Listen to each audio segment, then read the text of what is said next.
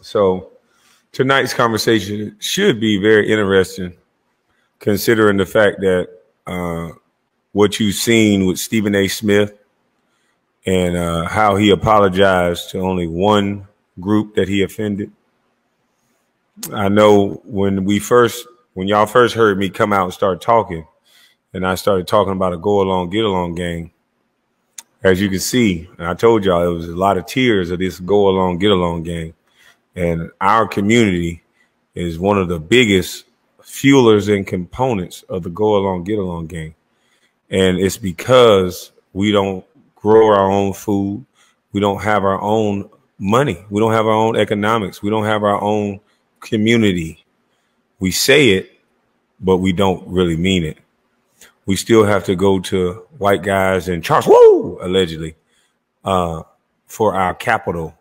And the moment you have to do that, you're not making money off the people. We used to have to deal with each other. We used to have to make money with each other. And we did.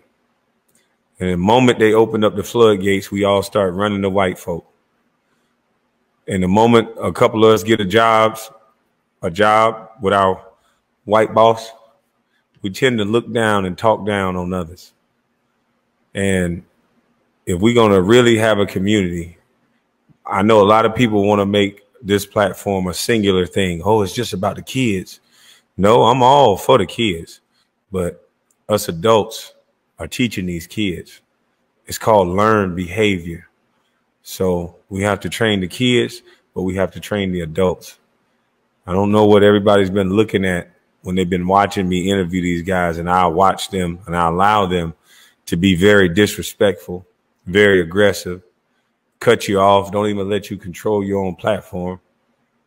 And then these same very guys turn around and be the victim because they're trained to cut people off. They're trained to showboat. They want to win the conversation. They're not trying to have a conversation. They're trying to win the conversation so they can run back to the pages and say, look at what I did. He's a busty bus life. And when you have men that's more showboaty than women, it's dangerous. It's very dangerous on the streets when you do that. We have a lot of braggadocious, very flamboyant, showboaty men, and they claim to be heterosexual.